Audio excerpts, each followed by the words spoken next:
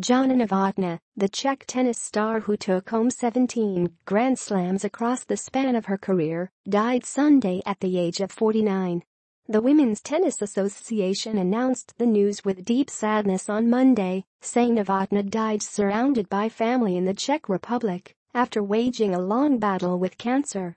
Jana was an inspiration both on and off court to anyone who had the opportunity to know her, Steve Simon, CEO of the WTA, said in a statement. Her star will always shine brightly in the history of the WTA. Our condolences and our thoughts are with Jana's family. By the end of her professional career on the court, Novotná had claimed 17 Grand Slam titles, all but one of which were won with a partner in doubles and mixed doubles competition.